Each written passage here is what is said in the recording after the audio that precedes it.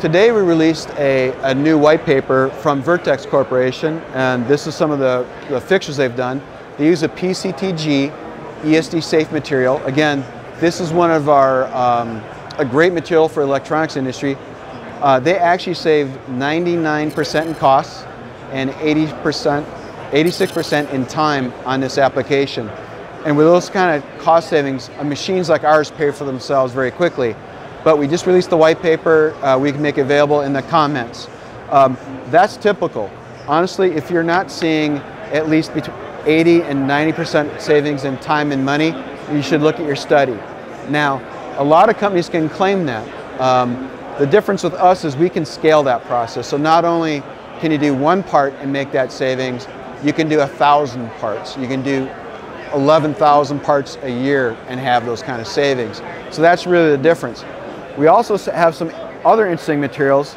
This is a HTNCF25 material. It's a very good substitute for aluminum 6061. It rings like a high performance material, has a little bit of aluminum ring to it.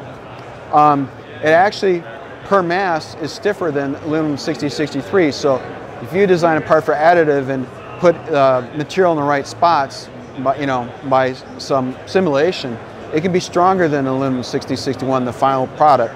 But what's interesting here, we do we're stacking these things when we print them. What's interesting, this is actually support material we broke off instead of melting off or washing off, but we printed it in air. That's actually bridging. And so instead of filling this whole pocket with support material, we just bridge across, so you have a flat plate, so it's much less material. This is expensive material compared to the nylon CTF, and we put this right on top and print it. And when you're done, you have two parts on the same area of the bed, so you can really add to your production and cut down the quantity of relatively expensive support material you're using. We also have an ULTEM that is world class. This is the same ULTEM that's been certified for aerospace. We're working on certification for aerospace. This material is very nice printing, and that's what we're printing on the machine before. On the dual head machine, we do have support materials are a very standard part of our process. So before on a single head machine, we had to do support in the same material as the part. Now we're able to do support materials with the standard PVA, Aquasys, a bunch of different types of support material, and really adds to the flexibility of the machine. This is an interesting material. This is an Esd Safe Soft Tpu, and it's red, so we can make Esd materials and colors other than black. This is an Esd Safe material. It also does not leave conductive debris. If you rub this against a piece of paper, it's totally clean, so it does not leave a conductive dust like some of the other Esd materials in the industry.